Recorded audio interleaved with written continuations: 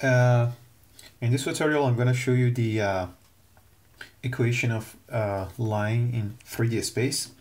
So imagine this is your coordinate system.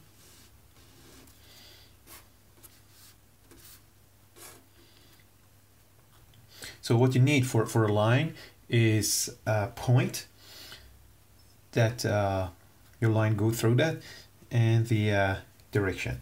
So imagine this is your point. You can always show it with a vector, and this is the direction that you have. So this is your point, and this is the vector representing the direction that you want to line go. So as you can see, all the equation of this line gonna be all these points. So if you resize this direction vector, if you shrink it or expand it, you will get another point in this line, which the line is we're looking for. And the equation of this line is actually as this vector plus this vector. So you can see, for instance, this vector give you this point. If I make it bigger, I will get this one, and if I multiply by some negative value, I will get this. So basically you have a point x, y, and z, 0, and you have a direction ABC. So if I multiply this direction, direction vector and add it up to this point, I will get each one of these single point, which I can write it like this: x0 plus a multiplied by t will give me x, y, and z0 plus ct will give me the z.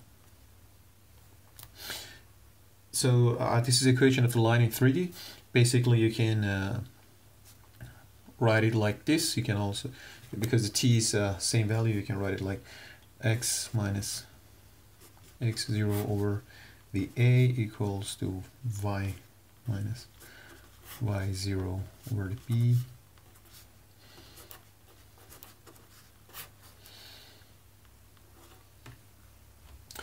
Okay, now the equation of a plane.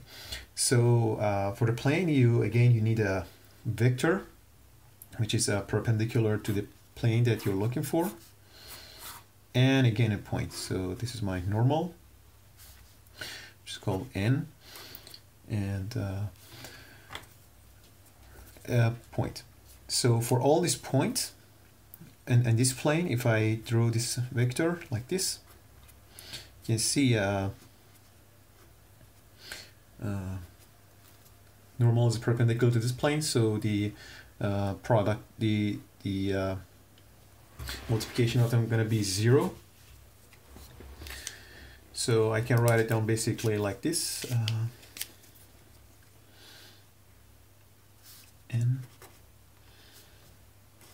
for each one of these points, x minus x0, y0, z0, which is this point that I have.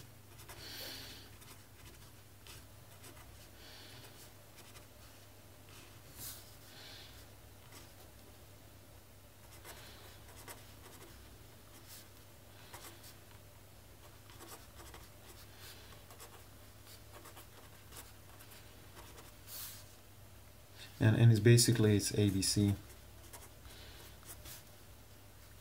So this will give me ax plus by plus cz equal to d. So that's the equation of a plane in 3D.